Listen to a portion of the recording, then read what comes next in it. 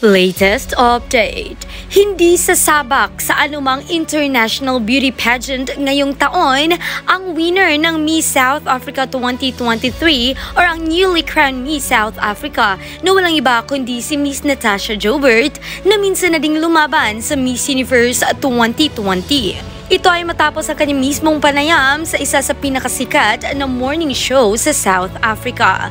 Kinlaro ng Reyna na ang kanyang main goal ay maging Miss South Africa 2023 and will be serving South Africa in 365 days na walang halong preparasyon para sa international beauty pageant. Ibig sabihin lamang nito na iba ang ipapadala sa Miss Supranational, Miss World at Miss Universe. What's the next step for you now? Yes, so the plan of action is to be Miss South Africa. That's it. I won't be going internationally at all this year. I went to Miss Universe back in 2021. I represented our country and now I'm giving the opportunity to another lady to do that for us. Really want to be in this position 365 days of the year. So that's exactly the plan of action.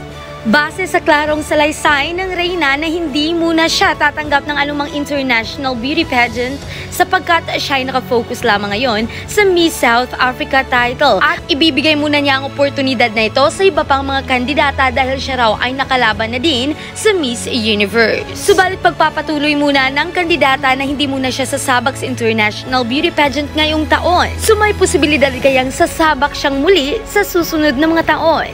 I-comment na niyo mga opinion dyan sa comment box. At syempre, huwag mo din kalimutang mag-subscribe at i-click na din ang bell notification for more pageant updates and pageant ganap's like these. Syempre, lahat ng yan dito lamang sa Cindy Facts.